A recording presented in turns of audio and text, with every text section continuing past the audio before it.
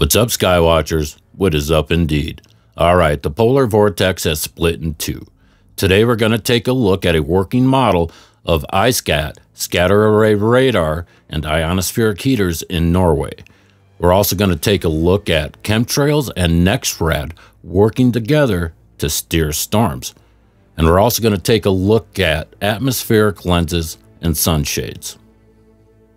Right now we're taking a look at Alaska on radar. See those beams? Look closely.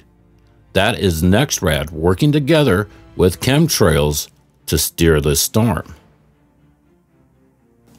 At this moment, there are currently more than 760 geoengineering projects taking place, and I'd be willing to bet that there are plenty more we do not know about. Nexrads do need more attention from our community. They are just as dangerous as HAARP, and they are used daily to manipulate storms, chemtrails, rain, whether they're pushing it out or bringing it straight to you. Nexrads are doing their part in the geoengineering world. All right, now as for those big round clouds in the sky, I often get asked, is that a planetary system? Is that Nibiru? No, it is not. These are tools for geoengineering and weather warfare.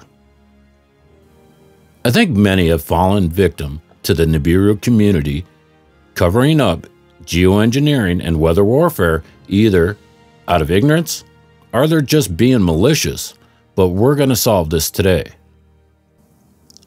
As to the formation of these big round clouds, sounding rockets are going up everywhere, every day. They're releasing chemicals and heavy metals.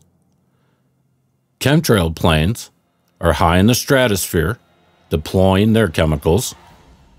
Ionospheric heaters and scatter array radars are turned on to heat this plasma and polish it to a fine finish to create, a space smear or an atmospheric lens. And so when we look at the sun and we see these big, beautiful halos and it looks like something is in front of the sun, there is indeed something in front of the sun. It is an atmospheric lens. It scatters the light up and across the atmosphere, creating a blinding white light.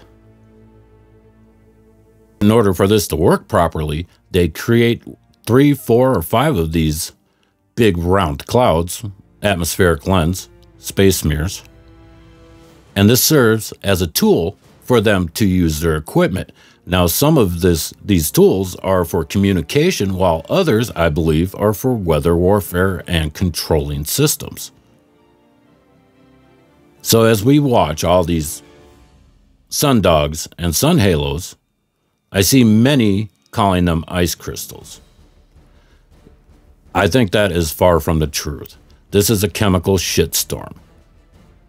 And they form an atmospheric lens, and we experience it as sundogs or a solar halo.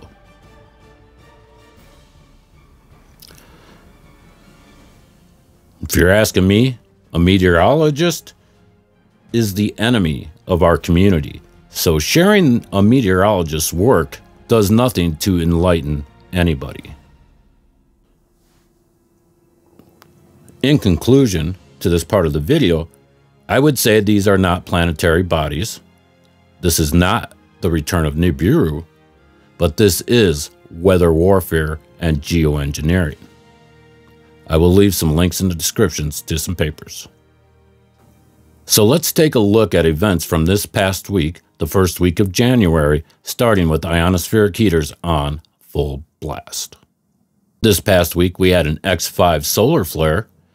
That makes me think a little bit about space probes, space radiation remediation satellites, basically ionospheric heaters over our heads. I think that's some very important information to think about. 2 days later, the polar vortex splits in two. After that, Japan is rocked by a 7.6 earthquake. All right, I'd like to thank climateviewer.org for their maps and information. If you haven't seen them yet, go check out Jim Lee at Climate Viewer. All right, so this polar vortex has made it extremely windy here in Alaska. 50-mile-an-hour winds, sub-zero temperatures. But I went out anyway to get some video and some photographs so I could share them with you. So I hope you watched to the end.